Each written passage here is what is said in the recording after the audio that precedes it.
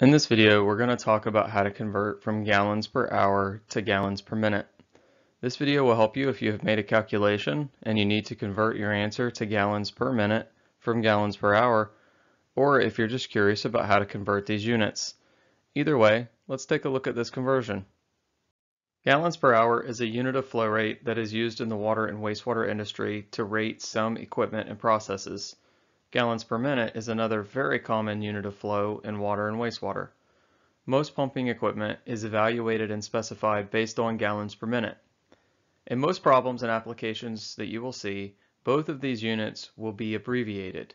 The unit of gallons per hour is abbreviated and represented by the letters GPH. The unit of gallons per minute is abbreviated and represented by the letters GPM. Converting from gallons per hour to gallons per minute is relatively straightforward and relies on the fact that there are 60 minutes in an hour.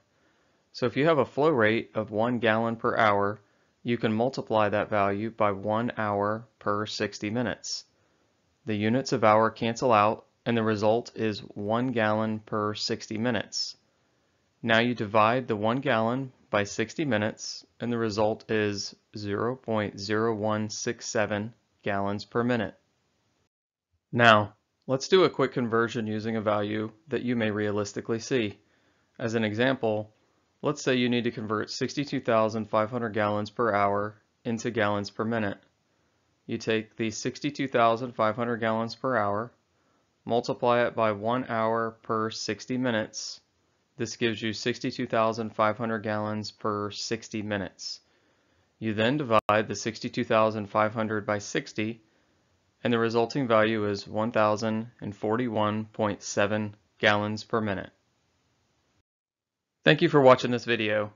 Now you're ready to convert any value you want from gallons per hour to gallons per minute.